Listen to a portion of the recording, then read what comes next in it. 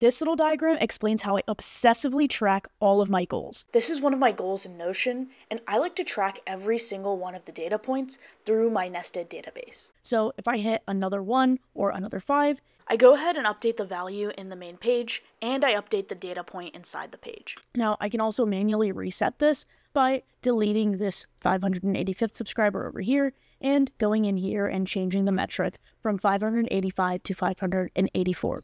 So if by now you already know how to do this, go ahead and try it yourself. But if you don't, let's go ahead and jump right in. Now, I use nested databases all the time, and so do you. It's going to be any database that lives inside the page of another database. Let's create a random database right here. I'm going to call it goals because that is the example that I use super frequently. And then we open up a page in here. Say this is reach 100 subscribers. Then if we open this up and somehow granularly track our 100 subscribers using a database inside this page, that is a nested database. So if I just go here, make a inline database, which is what I see tons of people use, and let's just call it Granular Subscriber Tracking.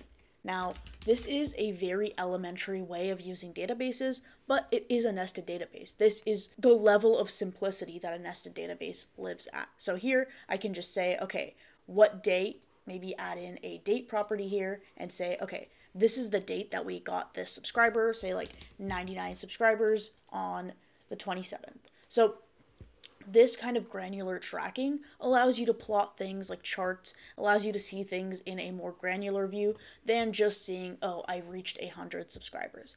I have a much better video on this that tells you all about how to go from basic to advanced goal tracking using this method, but this video is just for understanding nested databases and nested database relations. We're essentially trying to figure out a way to relate this database to our main page over here.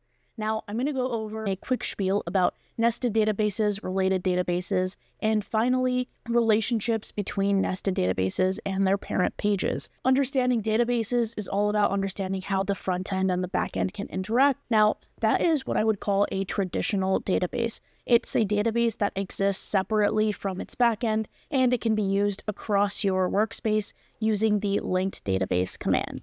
Now, traditional databases can also have relationships with other databases, like for example here, you can see the different columns where we have home, professional development, and social media, and those are all housed in an areas database right over here. In a traditional database structure, these guys are siblings and they live inside a backend page. That backend page 99% of the time is going to be separate from this front end page, and these are databases, whereas these are linked database views. A lot of beginners to Notion don't really understand that the databases that you're using should be housed in a different place than where you're interacting with them. That way, if I go ahead and delete this page, I don't actually delete my actual databases. I'm just deleting the view that was on this page. Now, I'm not saying go ahead and delete all your views, because views do have specific properties that you would like to populate, and they have specific things that you calibrate that might not want to be deleted either. But it is much less severe to delete a view than it is to delete the actual database. A nested database is very different from this, and I would say it's almost the complete opposite of a related database. So this is our parent page called goals, or the subscriber goals, and inside here we have the back end, which holds all of the information, and the front end, which holds just the view. And you can even have these both be the same thing in the case of a nested database, because nested databases don't really require separate backends and front ends, especially if they're on the same page. The relationship between a nested database like this and its parent page is much more of a child-parent relationship than a sibling relationship like relations are. So the area database and the goals database have a sibling relationship, whereas the granular goal tracking database for this page right here has very much a child-parent relationship with this main page. Any database that is related to another database should exist in a sibling context to that database. That is database design 101. And just as a quick example, I'm going to go ahead and try to add a relationship property to the Granular goal tracking subs, which is the nested database. And once we add that relationship property, we can quickly see that since this is a parent-child relationship, we'll have to link every single item in the Granular goal tracking database to the relationship to our parent page, which is hit 990 subscribers on YouTube. You can also quickly infer from this that every single goal we have on here will lead to another relation, which is already bad database design, and every single goal will be related to every single nested database, and 90% of those properties will be empty because it's not relevant. So I definitely wouldn't present such a problem to you without having a pretty good solution, and that solution is going to be adding in a button. Let's go ahead and figure out how we can update these metrics while talking to an inner goal tracking database that adds granularity to this goal. So the first thing I'm going to do is actually create that database. So if you recall, if we take a look at our nested database example, we're going to have the backend right down here, and then we're going to have some sort of front end to view that information. So here, I'm going to make this a full page because I like that view better, and we are going to add in that backend. So we're going to add it by creating a full page database. Now, a full page database means that the database takes up the entirety of the page. We're going to call this Granular Goal Tracking. And then I'm going to add in a name for this, just a best practice that I like to do. So this is the back end, and then I'm also going to create the front end right at the top. So I'm going to use a linked view of the database for that, and I'm going to call it, or I'm going to grab this Granular Goal Tracking database. So I'm actually going to tag this with something so I know that I'm grabbing the right database. I'm just going to do Q for now. And if I head over here and click link a database, I'm going to make sure that it is that right database. Here I'm going to call this all entries. And this one specifically is for subscribers on YouTube. We can see that our current metric is 344 and our goal metric is 990. So here I'm going to try to just add a simple button that increments this value. So if we create our button, we're going to call it, what do I normally call it? Another, okay, yeah. So another one. And then we are going to do a couple of things. The first thing I want to do is define a variable, because if you can see over here, we have a couple of different buttons, and the way we're going to achieve really easy copy and pasting of those buttons is going to be with a variable. So that way this entire thing functions the exact same way, except the variable changes. So that makes it much more reusable, and if you're coming from a programming background, it makes it much more object-oriented, where you have an object that is this button, and you're just changing the argument, which is this variable. So I'm going to rename this amount to add, and I'm going to change it. I'm going to use this formula property to add just the number 1 here. So you can see that it is a number property. This part gets updated, and we are going to get into here and update this value up here. So I'm going to say edit pages. I'm going to choose this page. Again, that this page functionality is the entire backbone that this concept resides on, because if you didn't have access to this page, you wouldn't actually be able to create this fake relationship.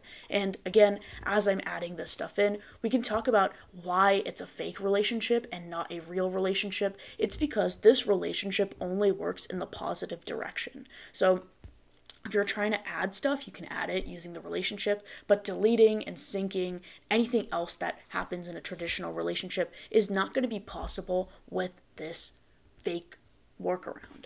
So here I'm going to get this page, and I'm going to get that current metric, and we can just see what the value is. Well, I guess we can't see values very well in buttons, but if we scroll up, we know that's 344, and what we're going to do is we are going to set this value, the current metric, to the current metric plus 1. And instead of, sorry, let me change what I'm doing here. Instead of doing plus 1, we're going to add the amount to add. All right, so now if we close this up and try to run this button, we see that we're getting 345 up here, and it does update every single time we press the button. Now, the next thing we want to do is in this button, not only do we want to increment this page, we want to increment this database right over here. So let's go ahead and add that functionality in as well. I'm going to add in a couple of properties first so we can keep track of what's going on. So I'm going to add in a number property that says current metric, and then we can also add in a goal metric here. Doesn't really matter too much. And I also want to pull in something specific, which is going to be the goal unit right over here. So it's just going to be a simple text property. I'm going to call it goal unit, and then I'm also going to add in a description that I expect this to be a plural value. So that's always good to know when you're working with other people's databases, which is that if it's plural, you want to use formulas in a different way, and if it's not plural, you want to use them in a different way. So the thing that I want to populate right over here is going to look something like this. So I want it to say subscriber number 348, and maybe I want it in a calendar view. So I'm going to add in a date as well. So this is going to be the date that it was added. And then finally, I'm going to add in a better view of this. I'm going to add in a calendar view, and it's going to double check that it's granular goal tracking. I'm going to hide the title, and then I'm going to say dates achieved. That's a pretty good name for this. I'm going to put this as my main view. And then here, it's going to be pretty straightforward. I'm also going to make sure to show, I think I just want to show the name for now. And we're going to use the rest of the properties that we applied here to go ahead and make this look nicer. So the first thing we're going to do is just do the bare bones. So we're going to grab this page.currentMetric. So we want to make sure that we are getting this value. So I want to add another variable just to make sure very robustly that I'm getting the right thing. So add action below. We define another variable in a different section, right? Here we say updated metric, right? We're going to grab this page dot current metric, and then we are going to add amount to add. So the reason we couldn't query amount to add when it was right here was because that hasn't been defined yet. So you have to define it in separate sections in order to be able to use this variable in this query. So this is going to be our updated metric, and then down here we're just going to set this value to the updated metric. All right, so the updated metric is going to be 349 for this example, and then here we're going to say the current metric. Again, we want to make it the updated metric. We're going to save that. Goal metric, that's a static value, so we are going to grab it from this page, goal metric. And then finally, we're also going to set the goal unit. So the goal unit is going to be this page.goalUnit. And again, remember that we expect this to be plural. So if we're going to do anything else with that, we're going to make it plural we're going to strip that S off when we use it. Finally, the date, we can just set it to today's date and complete that. So if we add another one right here, we can see that both of these updated at the same time. We have 349 at the very top, and we have 349 down here. And we can also see in dates achieved, if I make this a better, easier to see view, you can see that a new page has been added. Now, this doesn't tell us too much, and I don't like cluttered calendar views. So I don't want to add in all these values here. So if I add in 349 here, I think it looks okay, but I want it to have a better label. So the final thing that we are going to do is we are going to add in a formula to figure out what this value should be and make that name nice and concise. So I think something simple like blah, blah, blah should be perfect for us in this scenario. So let's go ahead and add that in. So we're going to say, so the word subscriber, we're going to get it from this goal unit. So we're going to say this page.goalUnit, goal unit. We expect this to be plural, so I'm going to strip this. I'm going to say substring, and I'm going to grab everything. I think that works. I think it works. Last time I checked, it worked. So it should work, unless I'm wrong and it doesn't work. But okay, so we're going to grab this, we're going to add a empty string, and then we're going to say subscriber number, and then we're going to do the updated metric, and let's add an exclamation point. Okay, perfect. So now, done. Let's see if that works. So I'm going to say another one, Okay, so this is very incorrect. That is not what we want. So I think it's 0 to -1. I think that's what I'm doing wrong. Okay, so here, let's try again. All of this is about trial and error. So 0 to -1 here. Done. Let's try again. Okay, subscriber 351. I wanted a number sign there, so let's put that in. Plus number sign. And I don't know if you need to escape it, but I'm going to do without escape for now. Okay, subscriber number 352. Pretty good. And then let's do that title case thing as a final touch. So if we scroll all the way down here, and we grab this, and we say substring. Okay, so this one we're going to say 1 to -1, and then here we're going to say this page dot goal unit, and we're just going to say 0 plus 0, 1. Okay, and then we're going to title case this. Not title, upper. Okay, perfect. So subscriber number 353, pretty nice, pretty concise, and we can delete these old ones that didn't work, or I can leave them there as a good example of how it works.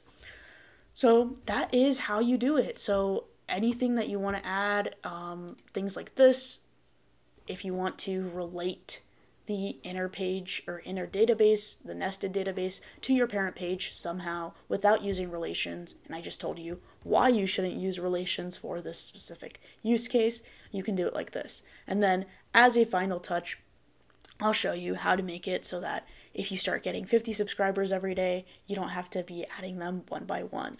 So we're going to say another 1. We're going to change this to another 50. I'm not there yet, but hopefully you progress faster than I do. All we need to do is update this value to 50. And then we go ahead and close it up and we say another 50. We quickly jump from 355 to 405. So that way we can keep a pretty good tab on how often we're increasing subscribers, and you don't have to manually do it if you're getting a larger number of subscribers.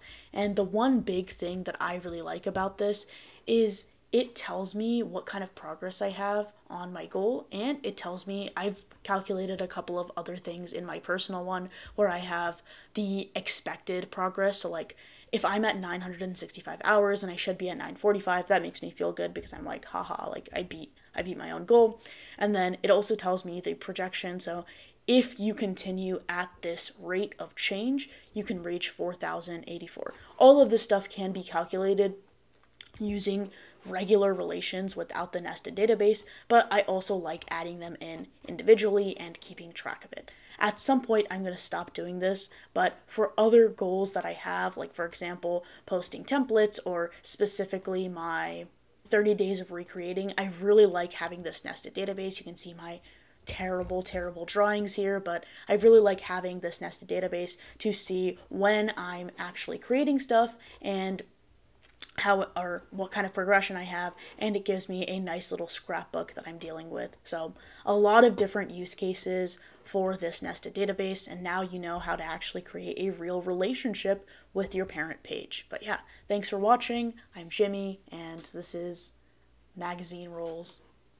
Notion.